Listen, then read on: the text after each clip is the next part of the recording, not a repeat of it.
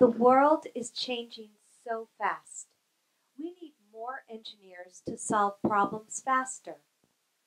Women engineers have a different perspective, and isn't a different perspective a form of innovation?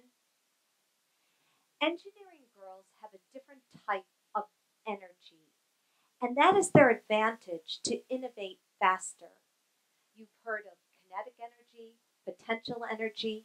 Engineering girls have a creative energy when sparked leads to innovation.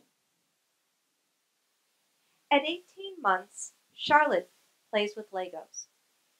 By age 6, her sister Megan realizes she doesn't have the same experience playing with Lego spaceships, Lego vehicles, Lego cities compared to the boys in her first grade class. Time for her engineering aunt to step in with Legos targeted at boys and a new toy, Goldie Blocks.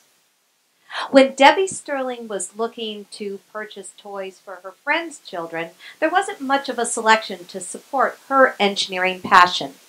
She designed and developed Goldie Blocks, a construction toy and book series targeted for girls. With Goldie, you read about a problem, look to a solution, have fun, make some mistakes and changes, and then come up with an ideal design. Now, with Goldie's help, Megan can help Charlotte design toys, a parade float for their toy friends. Goldie Blocks is changing the attitude that the new action adventure girl toy can be an engineer. Anybody recognize this iconic team? They're the Girls of Steel First Robotics team from Pittsburgh.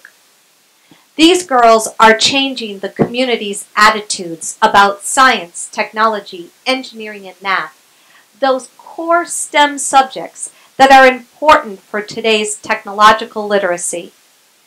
These girls have shown that wearing safety glasses is the new chic fashion statement, and their threads are made up of bold, different, and determined characteristics. Let's take a look at these 3 successful women. Jordan is a civil engineering student at Penn State. She traveled with her Engineers Without Borders chapter to the Dominican Republic to develop a water supply system, but first involved members of that community.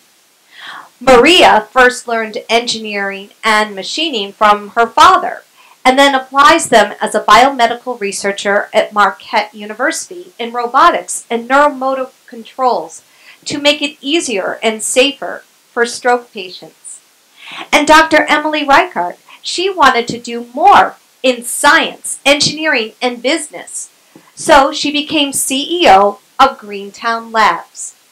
She uses her creative energy to help 46 green technology companies. In business, innovators do.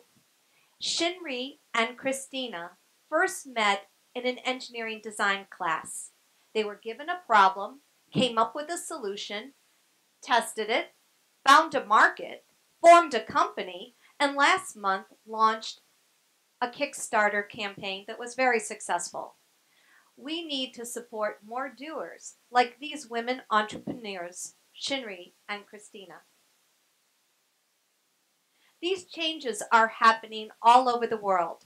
Sherry Lassiter is the director of Fab Foundation. She is responsible for over 340 Fab Labs and Fab Academies. In a Fab Lab, something magical is happening as little girls learn to make things, design things, create things. Little girls, from learning in Cleveland Fab Lab how to print their first rapid prototype and shout, "I want to be a designer," to teenage girls in Nairobi that design, build, and test robots, to women in Pabal, India that are given an opportunity to start their own businesses using the technology in the Fab Lab. I could go on and on about the stories of engineering girls and engineering women, the stories that I've written about and met these women. That's this year. Last year was a different story. Saul Diamond, a leading U.S. engineering educator, called me out on my support for engineering women. Saul and I met at the largest 3D design conference in the world. 6,000 attendees. Less than 5% were women. Saul said to me, "Marie, where are the women?" And later, at the first robotics summit, inventor Dean Kamen said to me, "What you've done is great, but you have to do more." I've spent my entire engineering career being an advocate of engineering education, but I just wasn't doing enough to support engineering girls and engineering women.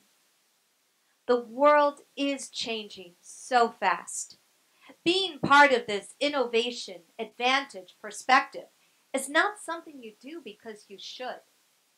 It's something you do to be successful in your own field, in your own business. It's to support your sister, your daughter, your friend, your employee in their attitude about science and engineering. And it's to solve the problems facing you every day in a world that is changing faster than ever. Thank you.